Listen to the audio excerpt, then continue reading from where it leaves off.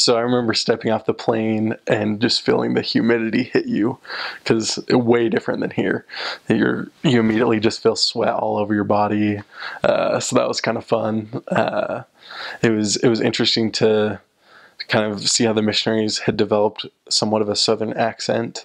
I don't know if they were trying to pronounce it to make us feel like we were in the South or what, but I just remember all of the assistants and the mission president kind of had that feel. They made us a nice, good Southern meal. We kind of just sat down and talked about the mission.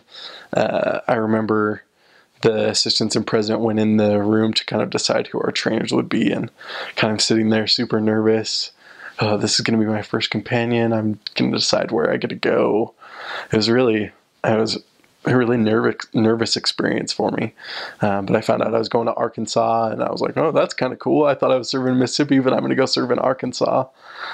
So did that. It was just a good feeling to be out there. You felt like you were doing the right thing, doing what you're supposed to do.